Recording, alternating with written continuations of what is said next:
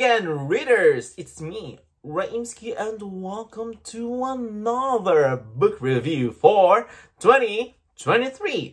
Now, if you are new to this channel, please do consider in subscribing to my channel and hitting that notifications button for more book reviews such as this one and or for unboxing videos of queer books, mostly queer books, for 2023. Now, in this video, I will be hopefully briefly be reviewing, or rather, talking about The Lion's Legacy by L.C. Rosen, and which actually comes out on May 2, 2023.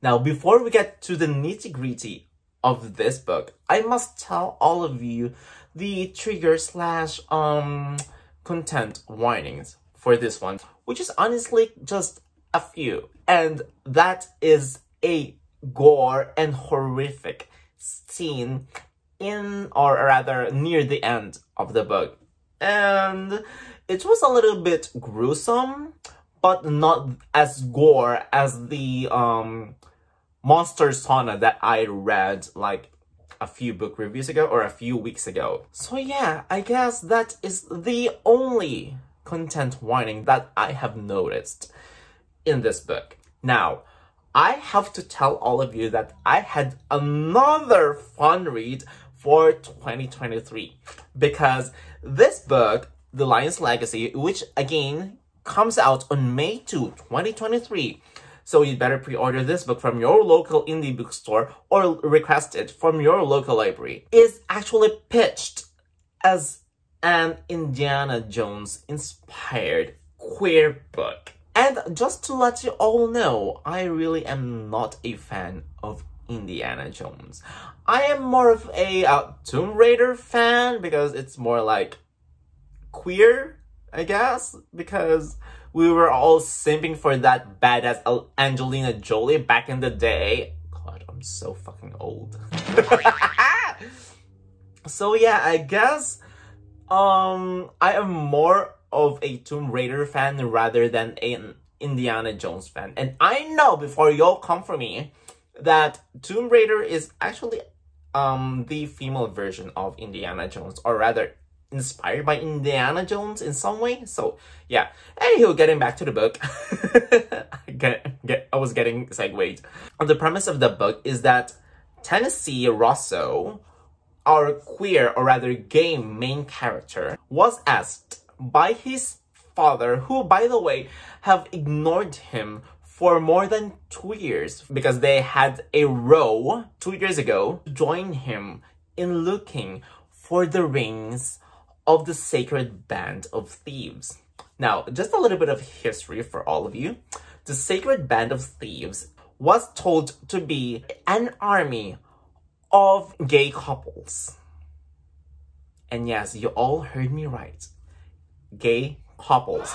So in other words, the army is composed of pairings of 2 males, and they were unstoppable back then. They were only defeated once by this enemy, and their mortal enemy is Spartacus, the man of Spartacus, for some reason. I don't know the history behind why. So yeah, Tennessee Rosso was invited by his father to go look for those sacred bands, or sacred rings, if you may, because apparently these rings are the key to why this army is unstoppable. They were the reason that the members of the Sacred Band of Thebes are able to defeat almost all of their enemies. So putting aside his hate for his father, Tennessee, or Tenny, actually joined him in this conquest. So the question is, was he able to look or find these sacred rings? So if you want to know, then you'd better pre-order this book from your local indie bookstore or request it from your local library, because it comes out on May 2, 2023. So What I liked the most about this book, just like with Camp, is that it is actually aspiring, or rather inspiring, because at the center of it, at the very heart of it, it is about discovering our queer history. Oh my god, I'm getting goosebumps. Aww. It is more of rediscovering and retelling our very own queer history.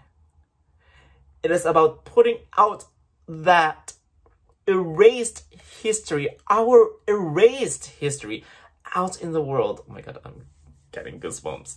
Because time and time again, historians have always tried to hide, to erase our very own queer history.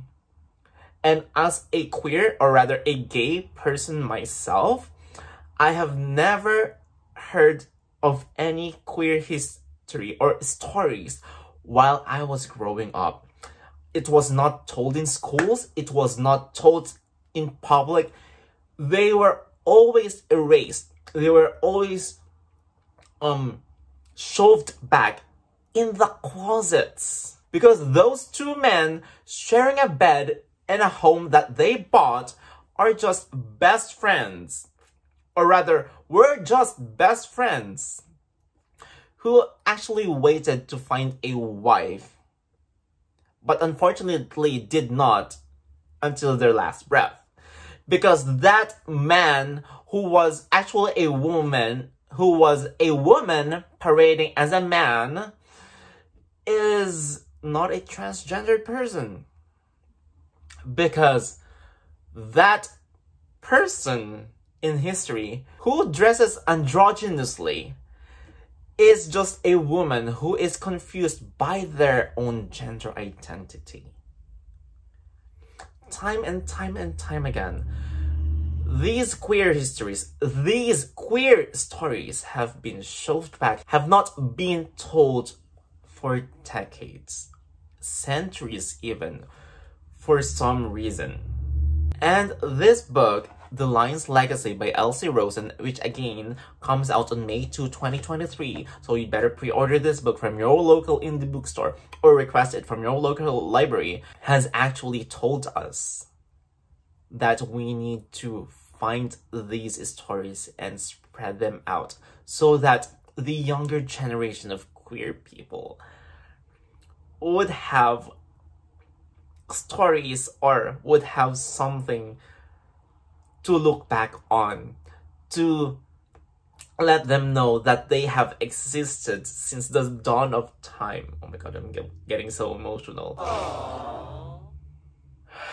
Because historians in the recent years have denied these stories from all of us, and it is time for us to take them back and to spread it to our generation and to the next and to the next and to the next.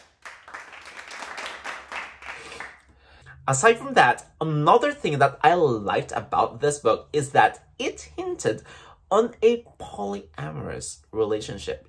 More specifically, a throuple kind of relationship. So if that made you interested in reading this book, then again, please pre-order it from your local indie bookstore or request it from your local library. So, with all of that said, I will be giving this book 9 out of 10 stars just because it was just oh so inspiring and oh so heartwarming, to say the least.